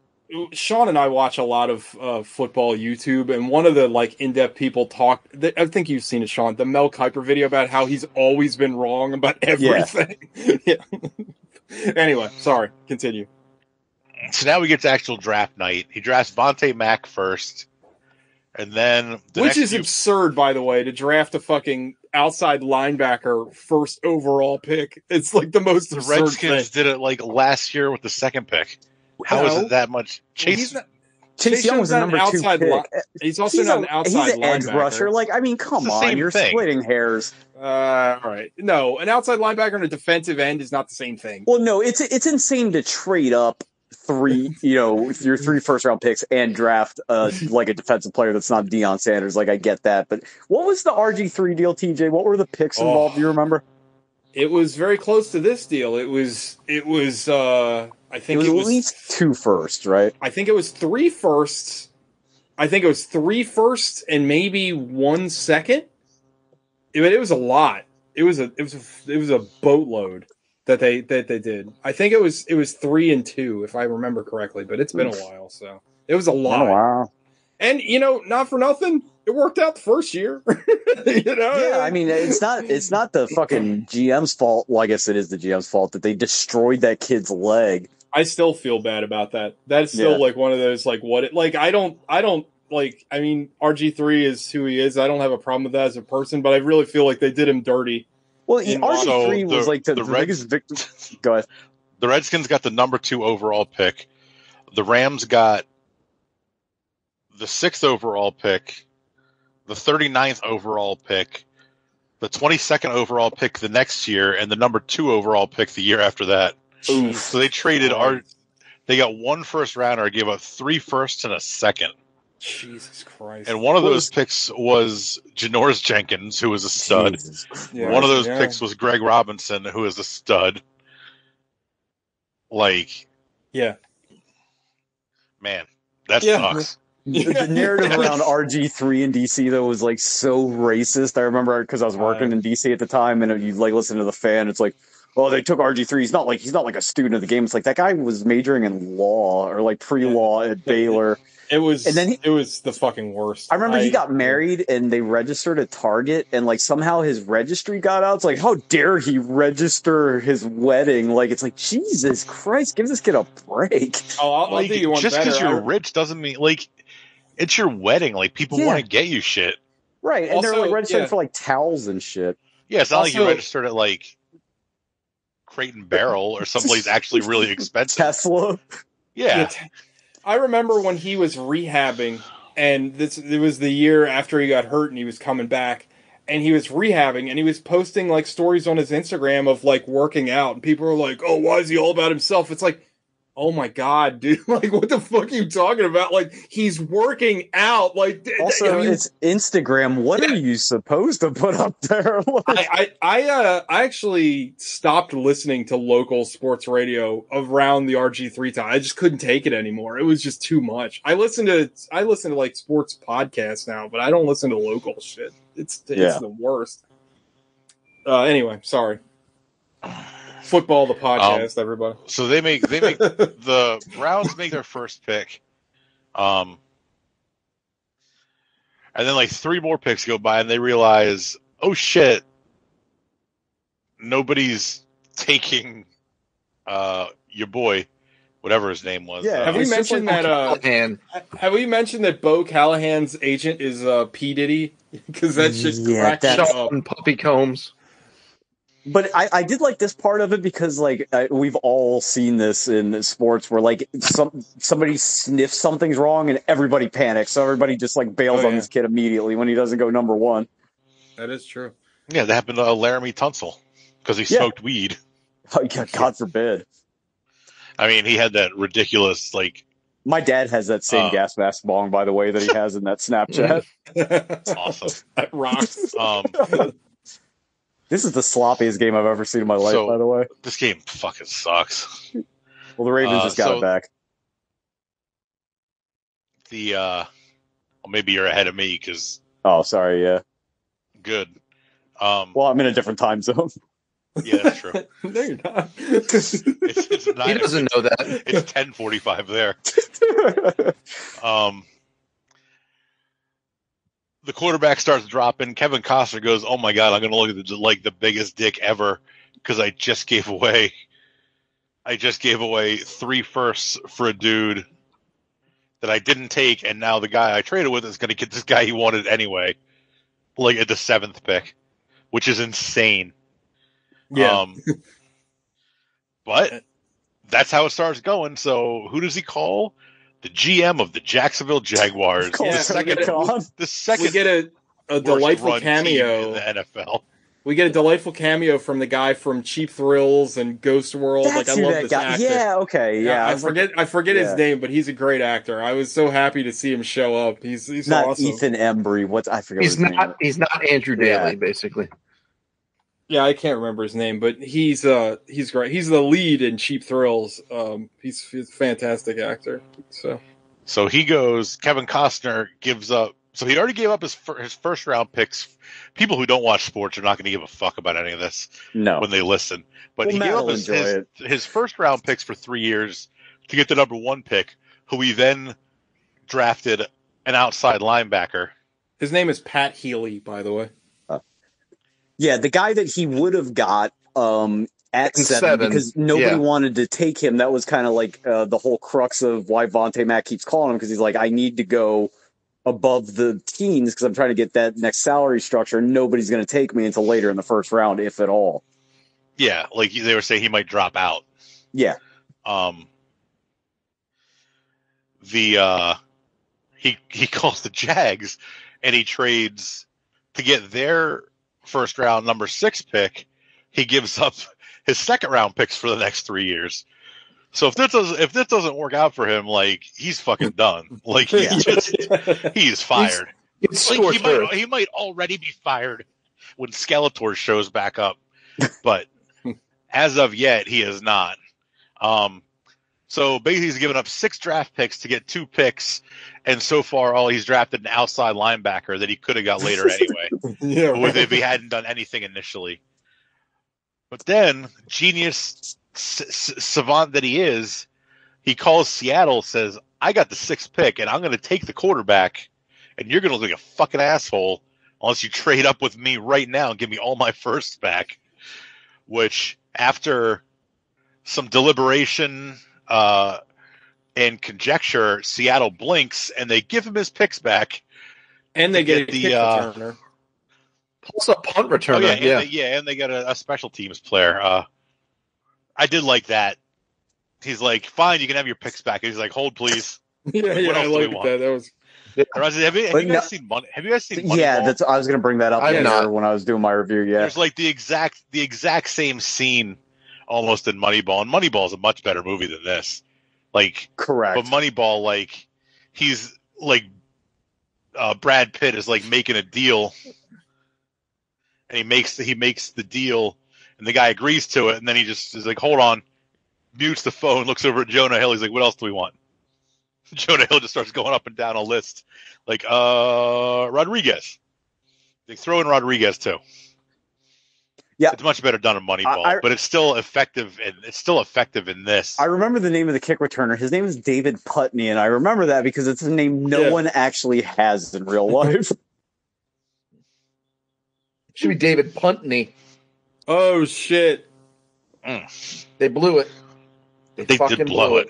Well, they also, I think they bring up, too, that, part of the reason they're willing to make this trade back is because they get the pick, and because the number 1 pick's in a different salary strata than the number 7, that they can beat their cap problem that they would have. Yeah, they kind of worked out for them, actually, in a weird way.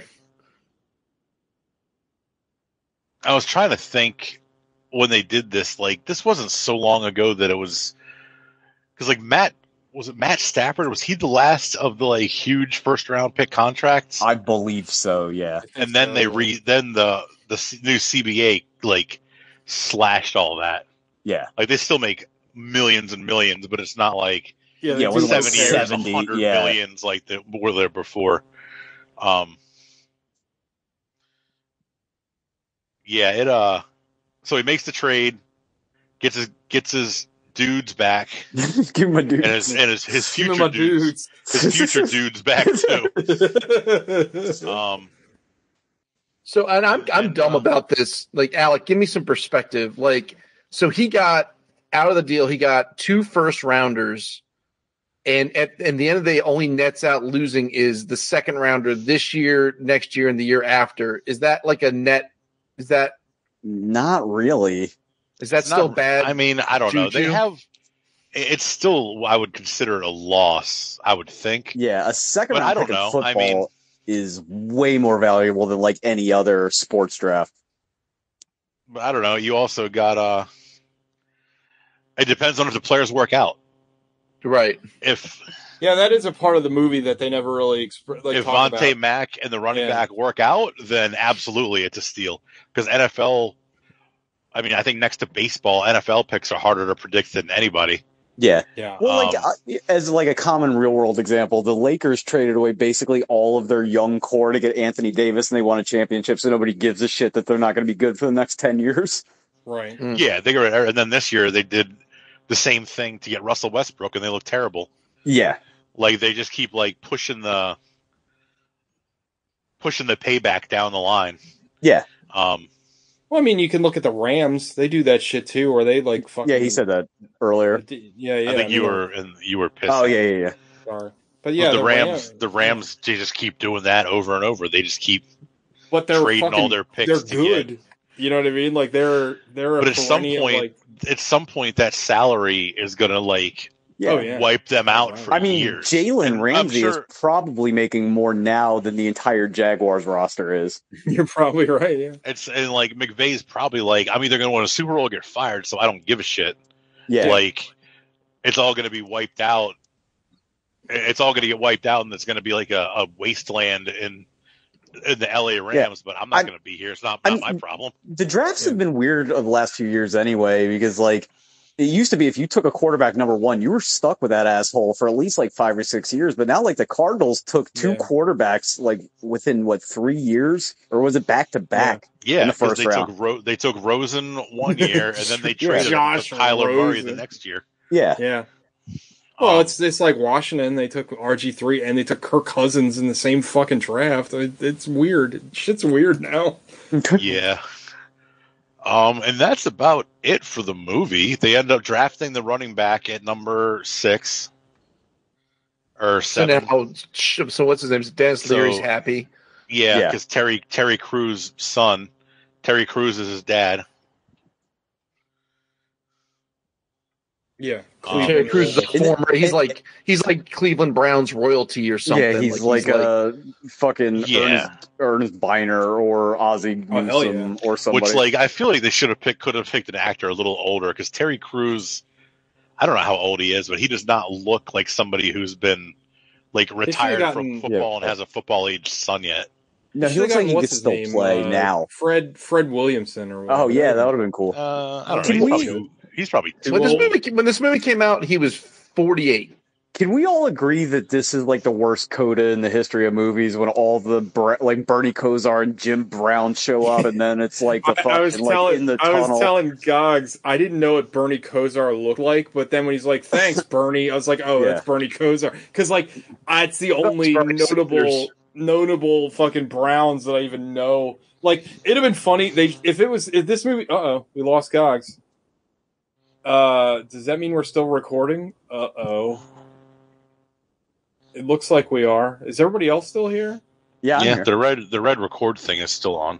What happened? Maybe he was under the weight of all the football knowledge. No, I was saying that this movie should have been made in 2021, because we could have had the ghost of Jim Thorne that would have showed up. Or Jim Thorpe. Yeah, Thorpe. No, they should have had Ty Detmer and Webster Slaughter and Kellen Tim Winslow Couch. Jr. Yeah. Tim, good lord. Fucking Derek Anderson for that 1 year that they were good. Derek Anderson, holy fuck. Oh my god. All the quarterbacks that the Browns have had? And just shitty players in general, yeah. Because there's one scene where they walk by and Kevin Costner's weird out of place space mansion. Oh, with the pictures? Is that what we're talking about? No, go ahead. No, we're talking about the end in the owner's box when all the Browns, when Anakin and Obi-Wan and show up at the fucking funeral pyre. One of them is a legend, and the rest of them are just former Browns. Yeah. Because I was telling TJ, at some point, right after that Jennifer Garner drops the "I'm pregnant" bomb on him, he walks by this array of photographs. It's a 6x6. I'm like, that's all the starting quarterbacks they've had in the last 2 years. He had the weirdest fucking artwork in his fucking mansion I've ever seen. It looks like an Elon Musk fuck palace too. Yeah, it was still more grounded than Cameron Diaz's house in Any Given Sunday. That is true. Also, the opening shot of Kevin Costner getting out of bed, and then there was a nude woman in the shower was wait, what is that? Why? And then obviously not gays. it's Jennifer Garner, but it was just like, why did you feel the need to shoot that? And then I don't know if anybody stuck around for the stills during the credits where it was just random football players. Yeah, it was like Larry Fitzgerald. It was the worst song I've ever heard in my entire life. It was like a Coast Guard joining anthem or something. Like, yeah, I'm gonna fight with my brothers and fight forever, touchdown. Like, it was so bad. All right, so what else do you want to talk about this movie? I'd like to point out, I don't know, again, I took a leak, so you might have mentioned this. When they review the tape, when he tells him, hey, look at the tape when I sacked what's-his-name like 5 times, the footage that they shot of like a football game is really well done. Yeah. Like, it looks like a real game. Like, I know that sounds like a dumb thing to compliment. Well, we saw like, Any Given Sunday. Right, that's the thing. They did like it looked like a legitimate football game. They did an amazing job. Like, the line budget in this movie must have been insane because you have to get all the NFL shit. You got to get all those players in there. You got to get the University of Wisconsin. You got to get Ohio State, and like you have to license all that with the schools individually. You know what I mean? Like. Well, yeah, and every time they went to a city, which I thought was fucking hilarious, they did like they used the team font. Yeah, they did the fucking the Marvel thing where they're like fucking Cleveland, but then they're like the home of the Browns, like they should have done City. the fucking CIA operative font where it types it in like yeah. It was fucking hilarious. Like I loved it so much. Like that's gonna get into like I'll get into it with my 5 knuckle shuffles, but like. There's so many parts of this movie that are just like, what? Why would you choose to do that? But it's awesome. Well, guess what the budget was on this movie? 74. TJ? I'm going to go low. I'm going to go 50. 55. Alec? Oh, is it 50 or 55? 55. 63. 25. Damn. Jesus. I think that the NFL volunteered a lot of this shit. Oh my God, Joe Burrow's wearing like the jacket from Drive in his press conference. It's fucking ridiculous. Well, they annihilated the Steelers today. Those color rush uniforms they're wearing today were dripping. Like the orange tops of the orange pants. Anyway. Big fan. No, Alec brought up Moneyball earlier, and he's right. This is a much better... Moneyball's a much better version of this movie. Yeah. But... like, I think I think I texted one of you guys this offline, or maybe all of you. Like, all the shit I don't like in this movie feels like they added it because of shit like Moneyball. Because if you've ever read Moneyball, the book, it's, like, super dry. Like, it's a lot of, like, nerd shit, like, which I would have appreciated, but I can see why it's not in the movie. But it feels like they added, like, the love shit and the thing with his dad, because that doesn't really go anywhere other than to, like, people are like, hey, yeah, your dad died, you dick. But it's died because you fired him. Shit is so fucking funny. They're like, well, you fired your dad, now he's dead. Way to go. You killed your dad. Yeah, but there's a scene where his mom is just sitting on like the 30-yard line, just standing outside of his office for some reason. Where she drags the whole organization out there to sprinkle the ashes, which is kind of funny. She's flying a cart in the dark. But the fact that his dad died doesn't really inform the character at all. You know what I mean? It's just like, yeah, my dad wanted to win, and now I want to win. But it doesn't really amount to anything. Like, it would almost be better if Dennis Leary was his dad and they were fighting. You know what I mean? Yeah. Well, Gog said it while we watched the movie, and he's spot on, because a lot of the motivation of Kevin Costner is like, I never got to see my team win or whatever. Yeah. It's like, well, that motivation seems more apt because we looked up what like the average salary of a GM is, and it's like $2 million. Shocker! It's cushy. Yeah, what it's about very Dennis Leary's absurd like fucking like starting tight end salary he's making, where he's making like $30 million over 6 years? Yeah, but. Yeah. The thing is, like, this movie makes more sense if Kevin Costner is, like, a head coach. Like, I don't know, like, it seems weird that, like, the pinnacle of the movie is the GM. Like, it's hard to feel sympathetic for someone in that position. Yeah, like, it's very strange. Like, I love it's the also, movie. like, it kind of needs to be, it kind of needs to be, like, he's on his last legs, Cleveland's his last stop. They really should have, like, leaned into, like, the Browns being a poverty franchise, which I'm sure they couldn't, because the NFL will be like, no, everything's or make it like Saw. Like, if the draft doesn't go well, they take his feet. Well, that's certainly a way to go about it. But Sean, like you said earlier, that this is a Blacklist script. I bet that was probably in the original script. I'm sure, They probably took a lot of that shit out because of the NFL. Like, if this is only $30 million, Gogs is right. The NFL probably gave all that shit to this movie. Because you remember that that show on ESPN, Playmakers, where it was about a football team that was like, and the NFL was like, "Hey, you're going to cancel this show, or you're not going to show football on here anymore. Those are your options." They're like, "Yeah, it is that a very sanitized, ridiculous." Yeah, but every player was on drugs. It was the NFL Blitz the League, the show. Yeah, but I mean, we all remember, like, real draft controversies, like when Joe Mixon got filmed punching his girlfriend out at a restaurant at Oklahoma. You know what I mean? Like shit, Johnny Manziel's doing cocaine nonstop. Like, this is like, oh, this guy lied, and this guy got in some kind of vague argument, and then this guy has a brass knuckle cell phone. Where did he get that? Because it's awesome, but like, he also had a like the revolver chamber wristwatch, which I thought was very cool. It's a very like safe portrayal of the NFL. I think you said it earlier. Sanitized is the right way to say it. Like, absolutely. It is the cleanest version of the NFL. Like, ultimately they pass on this guy because he doesn't have any friends. Like, what? Like, we can't draft this guy. He's a fucking loser. He's a dork. We can't, like, it should have been like, they needed like a millennial cut of this where it's like, we can't draft this guy. He's got zero hose. Like, he's got no hose. This guy he's cringe. He's super sus. He's got a 40-inch vertical and zero bitches. Oh, all right. Let's get into Five Knuckle Shuffles. This is going to be very interesting to me. Yeah. Gogs. An 8, I think. Like I really against all better judgment, I found myself like, when I wasn't just like riffing on it with TJ, like I was engaged, I was not bored, I was like, stuff was ludicrous, but like all the procedural NFL stuff was very interesting, even for me who, like, within the confines of the cast of this show, I'm the least educated in all things sports. And I was like, because I was talking to TJ, I was like, it's why we like Shin Godzilla. It's like why we like any of these movies that are just like people. You're not wrong. I like procedurals. Like, I like just seeing how the sausage is made.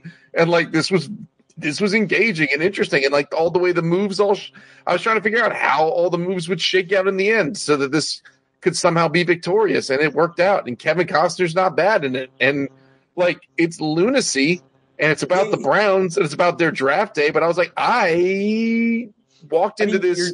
You're definitely right, because it seems like the whole, conflict of the movie is going to be, is he going to make this trade? But he makes the trade in the first 10 minutes. Right. And I'm like, then what? Now what? Like, where does this go? Like, and then it becomes like a police investigation. And then it becomes like this weird struggle for power. And then it's, I don't know, like. And what does the green piece of paper say that he's had? I was hoping it was a dick butt the entire time. And no, it was just take Vontae Mac.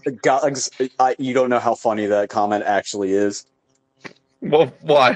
Because I posted the Vontae Mac no matter what on Facebook, and TJ responded with a picture of a dick butt on the same piece of paper. Too. Never mind. But I said that during the thing. I was like, please be just a dick butt. Like, or it was like that thing from. Like the thing from like the Big Lebowski where he traces over, it's just a guy with his boner. But yeah, no, like I don't know. Like, I forgot about that. Yeah, I just thought he was being stealthy, and then it's just Big Lebowski, good movie. Yeah. But I was shocked because, like I'm saying, I walked into this dreading it. They talk about, as far as like beating expectations, this is the biggest glow up a movie's probably ever gotten from me, from like walking into it to leaving it. So it's an 8. How is this office drama more exciting than a movie that takes place in a water apocalypse? I don't know, but God bless them, they did it. Like, if this, you know what, replace Dennis Leary with fucking Dennis Hopper, and who knows what this movie would have done. Hell yeah. Alec. Oh. like a 6. Oh, like it's fine, and like I think listening to you guys talk about it made me a little less hateful, but I still didn't like it. Like, it's all right. Interesting. Surprising. Like, Moneyball is a better version of this movie, and I find it more compelling. It's better actors. It's better actors across the board. The story is true. Like that, the story that Moneyball follows in the course of that one season, I think some of the like timelines are skewed, but it follows the athletics from that exact season when a lot of that shit actually happened. Yeah. And it definitely portrays them as a poverty franchise. Like, it is not like glossed over that the A's are like trash. So I've never seen that, so that might have colored it different for me. If you like this, you would fucking get a raging mega hard boner. I should watch Moneyball. As close as he can get to one. Yeah. I mean, yeah. But like, it's like a Tootsie Roll. All the stuff that's interesting in this is better in Moneyball, and I found it very hard to separate that. Like, yeah, like Sean said, in Moneyball, like, he literally trades like a third string third baseman to somebody so they will pay to have his soda machine filled for the season because they signed David Justice and he can't believe that they have to pay for their sodas in the locker room. Yeah, that's right. Like, so this is like the Wish.com Moneyball is what you're saying. This is just like, and I mean, it's like, technically it's good. It's shot well. I just don't care about the story. Like, I don't know what year Moneyball came out, but it couldn't have been that long before this because this came out in 14. Moneyball came out in like 10 or 11. Off topic, David Justice, one of the greatest names in baseball ever. Oh, David yeah, Justice, he should be in JoJo's Bizarre Adventure. That's such a great name, David Justice. So Moneyball came out in 11 and this came out in 14. Oh, shit. Like, I think Sean just said 11. Yeah, I believe it came out September 20th or 21st because it was like right before my birthday. But like, this movie's not bad. I just didn't find it like the first 3/4 of it. I didn't find compelling until the actual draft started. He had to like start like I didn't care about them like trying to dig up dirt about whatever. Like I was bored to tears with it when the actual draft started, and they're like, then he's trying to wheel and deal and make his moves. That it picked up a little bit, but still not enough to overcome the beginning of it. Sean, or no? Yeah, I'll take it. Gogs went first. Sean. Yeah. I'm gonna like pull this out and give it a 9. Holy like fuck. Moneyball is like a perfect movie. Like Moneyball is one of my favorite movies. So it's like not even in the same conversation really, other than the basic structure. But I feel like the stuff that this movie does right, like I love a bottle movie, especially one that takes place over the course of a day. And like, I know it's a cheap way to do it, to throw the 4 hours remaining up there, but it really propels the movie in a way that like this could wander over the course of like 4 or 5 days and be kind of boring. Like it's very compressed, which I appreciate. I was like gobsmacked at how good Kevin Costner is in this role. And it's not like the most dynamic role ever, but like it suits him really well, if that makes sense. Like, I hate Dennis Leary, but like, because he's supposed to be a hateable character, it worked really well for me. And I just fucking love sports movies. And I love like I'm one of those guys that used to get the baseball prospectus every year, that fucking Bible-sized thing that has every sabermetric stat in the world in it. So I love that shit. Like all the video games, I trade every good player I have and hoard draft picks like I'm the Oklahoma City Thunder. So the team's like good 5 years down the road, but the payroll's only like $8 million. Like I own MLB front office manager for 360, and I have all those like football manager computer games and all that shit. So like I spend more time doing the GM shit in like Madden and 2K than I do actually playing the game. Like I love that shit. Do you just sim the seasons? Yeah. To get to the off season? Exactly. Yeah, like I fucking like. and this isn't like great art or anything, but compared to the other bullshit we've watched for this month, like, oh, this is like a whole movie for grown-ups, and like, it makes sense. And like, I feel that. I feel that really big. Yeah, like it felt like an actual movie. I don't think this is like a 9 like independent to this show. You know what I mean? Like, I wouldn't be like beating down the door to fucking like tell you about Draft Day. But that my expectations were so low, like Gogs, like walking into my own execution, and then you find out like not only is the power not on, but they've suspended capital punishment like overnight. Like, yeah, I mean, I like if you had asked me before this month started, which one out of Waterworld and fucking what was the other Robin one?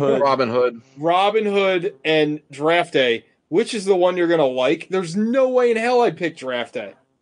No, I would have thought Draft Day had been the most boring one. Like, I love the intern where he's like, oh, Johnny shit for brains over here. Like, it's a lot of, like, cheap throwaway stuff. And, like, I don't like that Jennifer Garner says TD because that seems like something that somebody would write that never actually talks about sports. Because have you ever in your life said TD unless Waterhouse was after it? Right. Like... No. But no, I really enjoyed it, and I was not bored. I was getting ready to like do schoolwork while I was watching the movie, and I actually just sat and watched the movie, which is a rarity for the show lately. So I'm going to give it a 9 on a curve compared to the rest of the movies we watch. TJ. It's an 8 for me, dog. I think this movie is a great mixture of like I liked all of the procedural crap, and then it's mixed with like just weird decisions that just kept me interested, like, I don't know, going to the water park and having lines like people pay to get wet and having Kevin Costner say, I've been stepping on my dick all day, and having Kevin Costner bang Jennifer Garner, and no one seems to really be that upset about it because he's like 30 years older than her or whatever. Having that scene again where Kevin Costner's mother, who again looks closer in age to him than anyone in the film, she's just standing outside of his office, which again is the practice field, at like the 30-yard line for no reason, and then they cut to her and like the sun is setting and it's like, what the fuck is this? Well, there's also the choice to label every room that they're in on the inside of the room to let you know what room you're in, which is from a building design standpoint is mind-boggling, but okay, cool. There's so many like it's funny to me too. It's not as realistic as the real Cleveland interior offices. That one year everybody got staff and they kept accidentally playing pornography on the big screens. Oh yeah, that's right. Good time. See, this is why the real NFL needs to be in a movie, but I don't know. This movie is like oddly compelling. That's the best way I can describe it. It is just very oddly compelling. Like, I was never bored in this movie. Like, it's so weird. And like Gogs talked about earlier, when Frank Langella like teleports from New York to Cleveland in like an hour, it's like, wait, what? Like, there's Frank Langella, because that's such an easy write around. Because they could have just been like, oh, we're posted up in a hotel in Manhattan during the draft. And Frank Langella, who's dressed up like he's about to summon La Magra the whole time, like, it's like, what the fuck is this movie? He's wearing the fucking Shadowrun sunglasses everywhere. Yeah, exactly. And you get fucking all the weird NFL people. You get fucking Ray Lewis shows up. You get fucking Chris Berman and Chris Eisen. I said Rich Eisen. One of those. Rich Eisen. Yeah. Rich Eisen. You get all the NFL people to show up, and like, it's just such a weird ass movie. The movie ends with just like, hey, football, here's football players. Why did it end with, are you ready for some football? Because that would have been... It's so fucking weird. Like, the movie shouldn't exist. I think that's where I'm going to land on it. It's just the strangest film, and like, it's something that will be lost to time. Because again, like, aside from our show, no one is seeking out this fucking movie. Not a chance. No one. Like, there's like, Gogs, you looked up the budget, right? $25 million. $25 million. What's the? And it made 26. Oof. Well, it's also like, I can't believe I like a movie that's basically agit prop for the NFL. Like, it's like a big football commercial. Oh, it totally is. Yeah. Yeah. It's like the weirdest fucking movie, but like I did not hate it. I was like, again, I have been detached from all of the movies this month. And this movie kept my interest, you know? Like yeah. I liked it. I it's something I'll never watch again. But like I didn't hate it. It would be less special if you went back to it. It's just weird like I think part of the reason I liked it so much, it was so shocking that I was interested in it. What's you know that, what I mean? One of God's own high-powered prototype mutants, too weird to live and too rare to die. Yeah, exactly. But yeah, I don't know. Not a bad movie. Shocking Johnson, buddy. I don't even know. Anyway, so next month is Final December Nation. Final December Nation. Oh my god. OL? Gogs, it's your month. I guess you get the first pick. Which of the Final Destination movies are we watching? We're watching 2. Okay. How many are there? 5. 6? Oh. When are we doing the Molies? Are we going to do that in January or December? We can do a Final Destination. I still got to fucking... Or like the end of December, because I still got to watch like do it the last from this week of December? Yeah. Okay. I'll burn up my pick. We'll just do that for the Molies the last week. Okay. I don't really give a shit which Final Destination movies we watch. And tonight is episode 298. So 2 more weeks is episode 300. Oh my god. Damn. But I don't think The Matrix will be out yet. I'm excited for that. Yeah. Agreed. When's that coming? That comes at Christmas week, right? Something like that. Is it going to be good? I hope so. But I'm still wanting to go watch it. Like I'm still excited. Well, you are a diehard Wachowski fan. Like, I'm a simp for the Wachowskis. Like I love Speed Racer. Like I know you do. Like legitimately love that movie. You love Jupiter Rising, or what does it? That's not the movie name. Ascending. Ascending. I recognize that it is not. I love it the same way I love Venom. You know what I mean? Like, yeah, fair. I enjoy Cloud Atlas because it's a big wrong-headed mistake movie. Yeah, that good.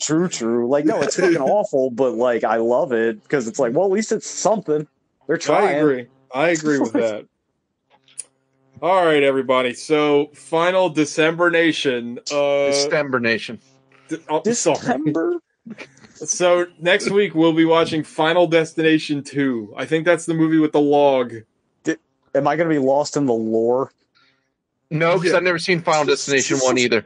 Okay, cool. So, you might be, but you'll both be lost in the lore. We'll be just as lost. This is the only... Somebody's not better than me. I don't care if I understand anything. I've never seen any of them. So yeah, I've never seen a single one. I've seen a lot of the commercials. I remember the trailers. One of them, like a NASCAR, goes off the rails and kills a bunch of people. I think that might have been a NASCAR. Anyway, all right, everybody, eat your own ass. Vontae Mac, no matter what. I'm getting it. No matter what. I want that on my tombstone if I die before everybody else does. Yeah, you're the healthiest one, so I think you're going to be all right. Yeah, but I'm probably the most prone to suicide, so it's a coin toss. No, it's fine. Yeah. But anyway. It's fine. It's fine. The first half of the movie isn't good. It's probably not going to get better at the end unless it's The Mist. Yeah, you never know. You might be in The Mist. Right. Also, that movie ends in suicide, too. All right, everybody. Bye-bye. Ciao, later. Bye.